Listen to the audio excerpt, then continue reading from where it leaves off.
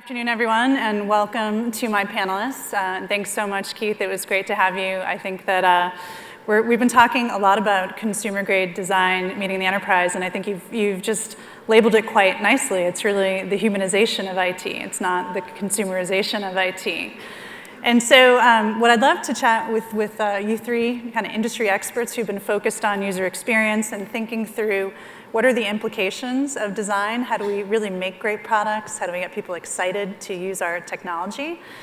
Is to think about what this means, the impact that it has for all the IT professionals who are here, both on their personal lives as well as their professional lives, and as they're thinking about making decisions in terms of what kind of technology partner do I want? Do I want someone who's really thinking about simplicity and the elegance of design, and what does that take, and what should I be looking for?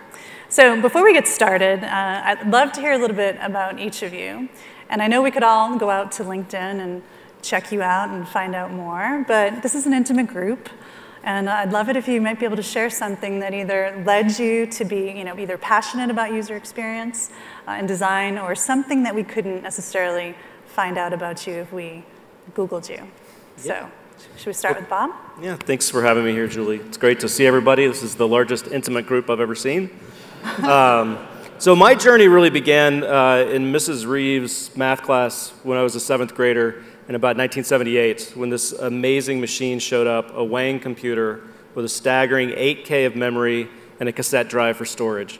And Ms. Reeves spent a little time teaching me how to program in BASIC, and I was blown away. I just fell in love with computing. To this day, I find computers to be just these magical machines that every time I use them and they work the way I expect, just create a sense of wonder and awe. That got kind of mixed up or married with my experience when I got a Macintosh computer in 1984 when I was in college. And my grade point average went up quite a bit because I was suddenly editing my papers instead of just doing them one time on the typewriter. And that led to a small company. I started doing desktop publishing. And then that was really the thing that introduced me to design, graphic design in particular. And that theme of design and computing really came together for me in 1990 when I had a chance to join a company called Claris, which was an Apple subsidiary that moved me to Silicon Valley and really started what, at this point, is a 26-year career in software design. And I still wake up every morning excited to create software and dealing with the challenges of trying to get people and computers to work together a little bit better. All started with Wang. All right. Cliff? I think that actually what got me into design is actually something that we don't even think about that much these days, which is magazines. I remember as a teenager growing up not around like a tremendous amount of culture or a tremendous amount of I didn't grow up in New York or anything like that, but you could go to a magazine, and once you opened up that magazine, there was a combination of images, things that somebody had selected, the things that the design decisions that people had made, and it was almost like you're entering a world that was of its own creation, right? It was a world that was self-contained, and it was a world that represented a point of view. And today, I actually still think of design as that. It represents a point of view, it represents actually a set of values that somebody has given, and it actually represents a history that somebody's put into that product. And hence how you ended up maybe at Fast Company. Yes. All right, and Sarah? Yeah, for me, I'm on the research side of user experience. And as an undergraduate at UC Berkeley, I was actually studying mechanical engineering originally. And I was working on energy efficient technologies as part of an internship at Lawrence Berkeley Labs. And I was tasked with going out and doing all these measurements and calculations about how to build these energy efficient technologies. And what I found was that I really enjoyed the aspect of talking to the people there who were going to be affected by my work, much more than all of the calculations and mechanics of it. And that set me on a path into user research. Excellent. All right. Well, thank you for sharing a little bit more about each of you. I appreciate that. So throughout our personal lives and also our work lives, I think there are times where we hit upon a product and we just think, wow, if this just does what it's supposed to do. It's so enjoyable. And on the consumer side, it could be your Tesla. I think we have some Tesla drivers out here. Where's Mark Templeton and Stu Neal? It could be your Nest, just making it easy for you to set the temperature in your house. It could be your Nutanix product and Prism, just making your lives easy with one click. So could you share maybe an example of, you think, something that just really demonstrates and sort of resonates the kind of delight that we experience, and maybe a little bit of your thoughts in terms of how does that happen, or why does that happen? I have an example that I can share. Has anybody actually been to Disney World recently? Yes. Anybody in the audience? Raise your hand if so. So if you've been there recently, actually, you don't get a ticket anymore. You actually get a band that actually has RFID in it. And there are sensors embedded throughout the park that essentially sense where you are. They sense information about your profile and things like that. So for example, I can make a reservation on my mobile app and just show up at a restaurant, just sit down and actually have food brought to me without telling anybody where I was sitting. I never had to tell anybody what my name was, but you'll still be greeted by name. There's all this kind of profile information embedded in that interaction.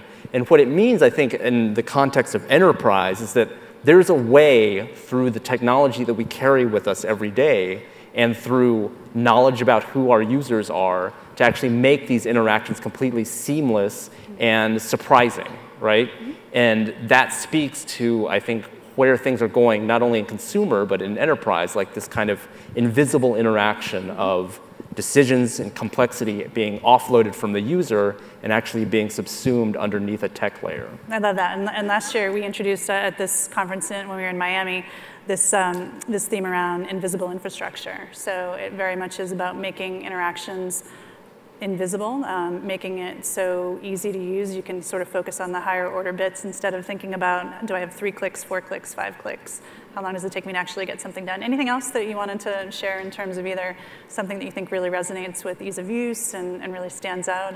Yeah, I just want to build a little bit on what Cliff said, because I think that the complexity exists. The example that he used is a bewildering array of systems and interactions that are coming together. So it is an enormously complex thing. But Disney, through incredible dedication and teamwork, took all that complexity and they moved it into the machines, and they removed the users away from it. And I think that's really the balance that we're always looking for. The complexity doesn't go away.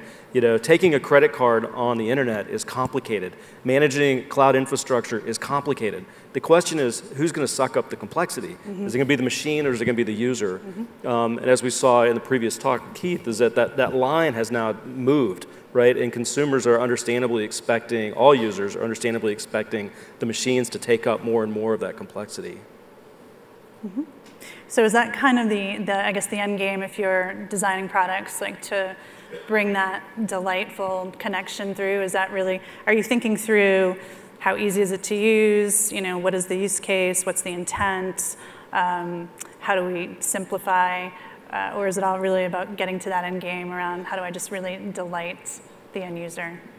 But I think one thing is clear is that you can't necessarily say that there is one simple solution and it's going to please everybody, right? I think that design in general, anything that presents to the user a very clean experience is a trade-off, right? You have to actually make some organizational decision that we're going to commit to this point of view about the way we want to serve our users, as opposed to saying they have all these features and we need to fill these features one by one, like a checkbox.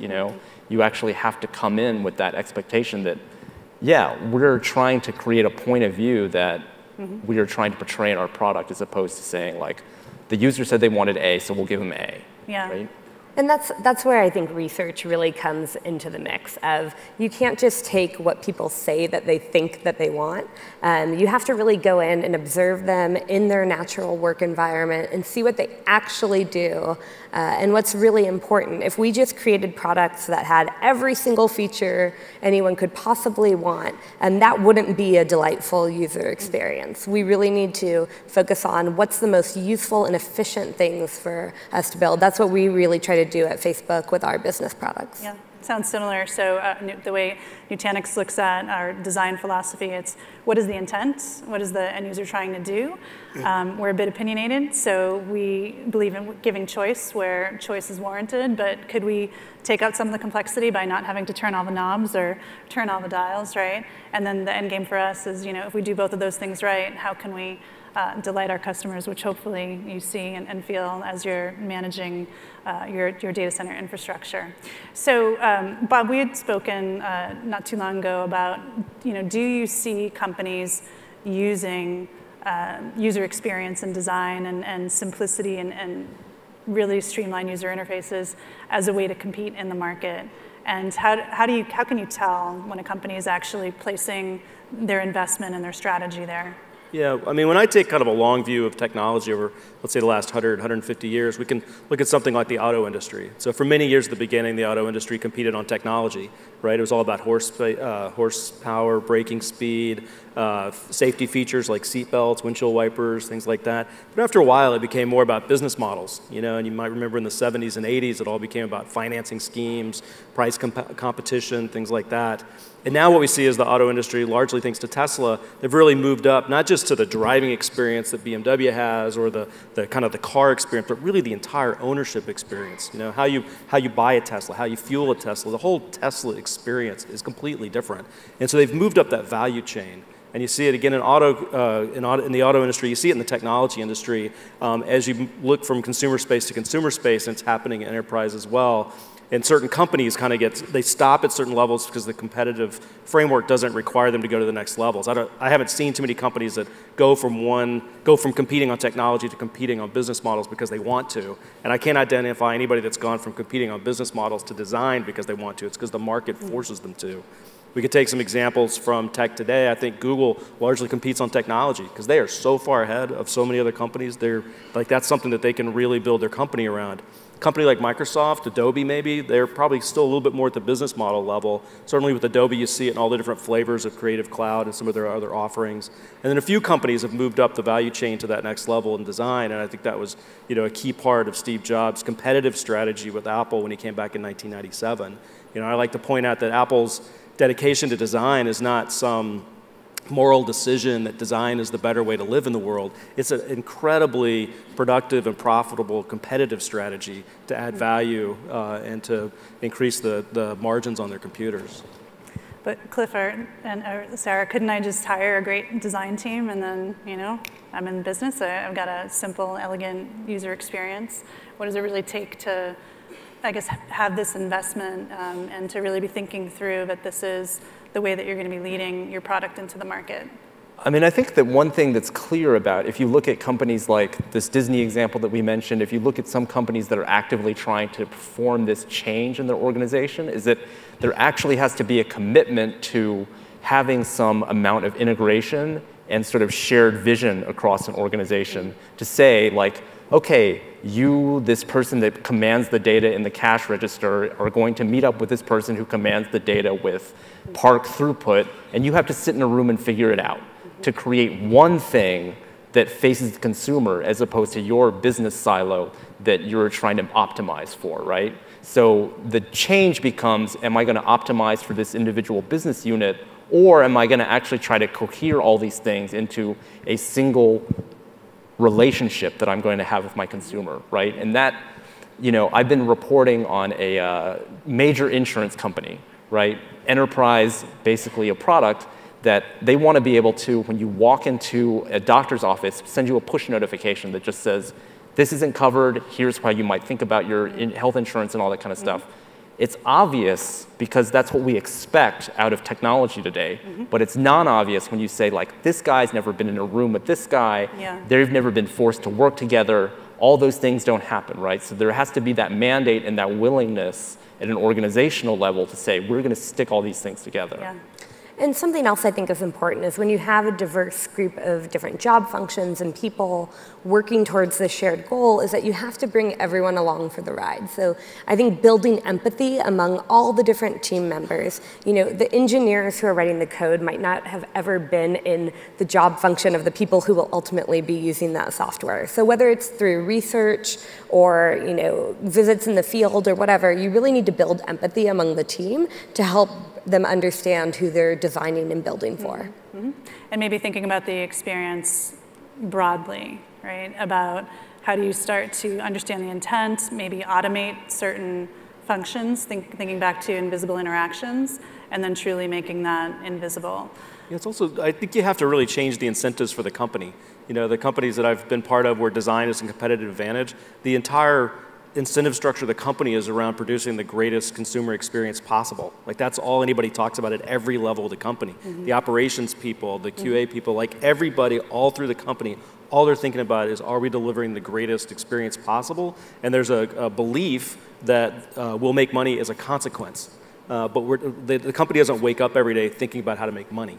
And they don't wake up every day thinking about how to deliver the huge set of features. Mm-hmm. And I saw it at Apple, like throughout the ops people, there's just stories after stories I could share when we have more time of just the dedication at the individual level, because the incentives were around producing the best possible experience. Mm-hmm. Yeah, and I think actually something between what Sarah said and what Bob said is that, Sarah, you're talking about research, Bob, you're talking about maximizing for the person first. There's a tremendous amount of humility that comes in that, right? I think the importance of research is that you are not the user, right? And you can't just make assumptions about what that's like. You actually have to have humility in the face of that and say, okay, I'm going to listen. I'm going to actually see if this works, and not assume that I know what's best just because I know how this thing works. Yeah. Mm-hmm.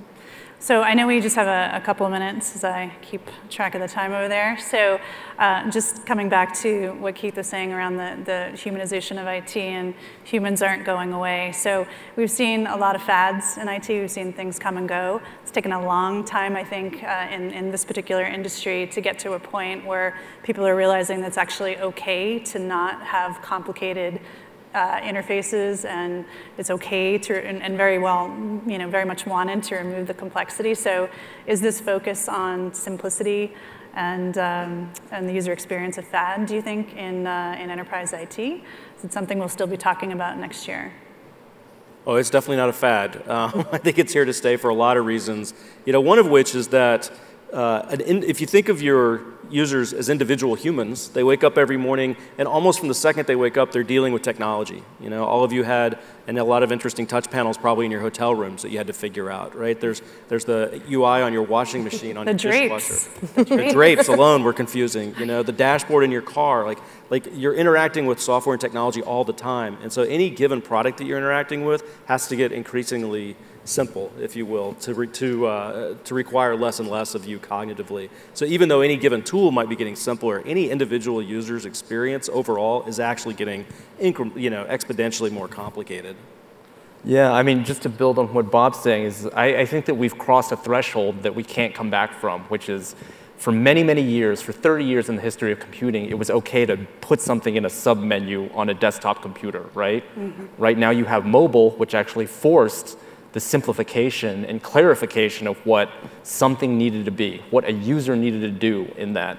And now if you think about 15 years beyond that, these devices are going to explode into our environment in a way that actually is going to have even less interface than a glass screen, right?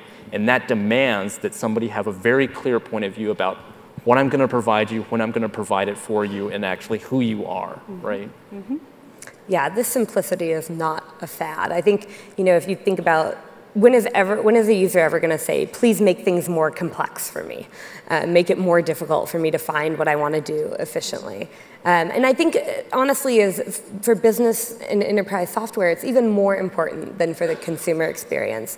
I know I feel an obligation to the businesses who use Facebook software to make it efficient as possible for them when people are in your tools 40 hours or more a week. So that I even think about, if I can help make the design and the user experience even more clean, then that person can get home to their family, a couple minutes earlier on Friday afternoon or go out and meet their friends. Yeah. So I think it's incredibly important, here to stay. Yeah, giving people their weekends back and an opportunity to focus that time on things that they either want to do or just that are higher value for them. So thank you so much for coming and sharing your opinions and your background and your experience in this area.